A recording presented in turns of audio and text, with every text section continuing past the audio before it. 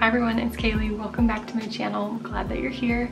Today I'm going to be doing a little sewing project and I thought I would take you along and show you. I'm going to be making a glasses pouch for my sunglasses out of this fabric here. This is a beautiful vintage valance curtain. I think it's really beautiful and I love recycling it with small projects like this. Part of it is already lined, so I can actually recycle the lining as well. So I'm making myself a sunglasses pouch because I have these cat eye tortoiseshell glasses and I really like them, but I keep leaving them at home and forgetting them because they're not just in my purse with me, and I don't want to just toss them in my purse by themselves because I feel like they're gonna get scratched up from my car keys. So I've decided to make a little pouch so that my sunglasses will be safe and protected and I can keep them in my purse with me all the time, and then I don't have to worry about forgetting them anymore. All right, so let's just jump right in. The pieces I used are a 5 by 9 3/4 inch front piece and matching lining, and then the back piece was 12 inches by 5 inches, and that point started at about 3 inches down from the edge. And then I also decided to use some iron-on interfacing to make this just a little bit more rigid.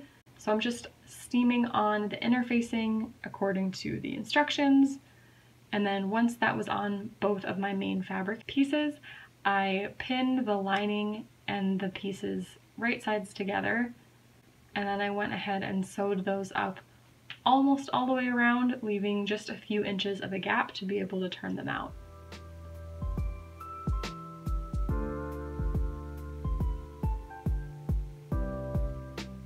I also decided to trim down that seam allowance just to reduce some bulk and make it a little easier to turn out. And then, since my piece was looking pretty wrinkly, I pressed this and folded in those loose edges to give myself a nice guide to be able to stitch down that opening.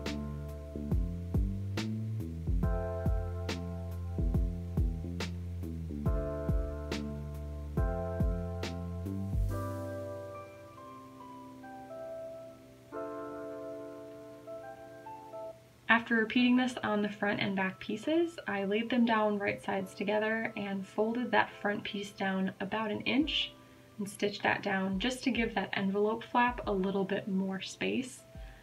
Then I went and sewed those two pieces right sides together along the two sides and the bottom edge. And at this point, my glasses case was really starting to come together.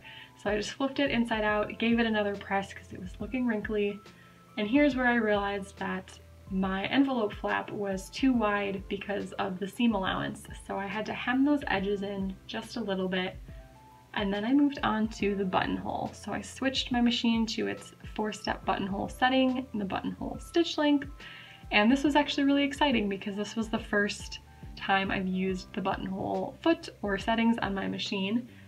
I read this great tip online to put a pin across the top of your buttonhole so that you don't accidentally slice through those stitches. The button I chose was a vintage one from my mom's stash, and here I'm just hand stitching that on. And then my sunglasses case was complete.